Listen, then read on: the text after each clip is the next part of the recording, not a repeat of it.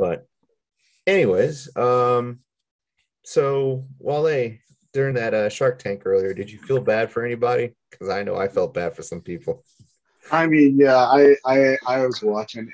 I felt bad for everybody as it progressed because you could see that they were progressively, gassing out. Mm. And it's just like you don't want to be gassed out when you're going up against black belts and like brown belts. That's not fun. Even a black belt just toying with you when you're gassed out is it's not a fun feeling. But I mean, I think they all held their own. It was really good. Like they all deserve their promotions. It's been a while. I especially like that Kathy got hers. I know she's been at it for a while also. Yeah. Kathy's an interesting case because she's like that rare she's like that rare breed that's mentally tough, physically tough, but also like super pleasant personality wise. Like she doesn't exude any kind of aggression at all.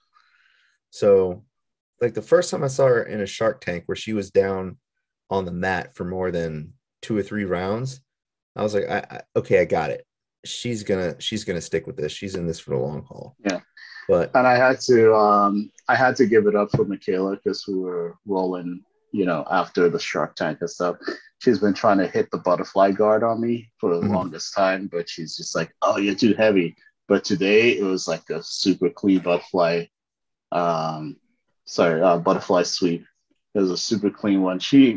I got some airtime, and you know her. She's like what? I don't know, She's like 120 120 pounds pounds at most. maybe. Yeah. Yeah, and I have like 100 pounds on her. And I was like, that's what I've been telling her this whole time. You can get it. You can get the butterfly sweep on anyone if you have the momentum.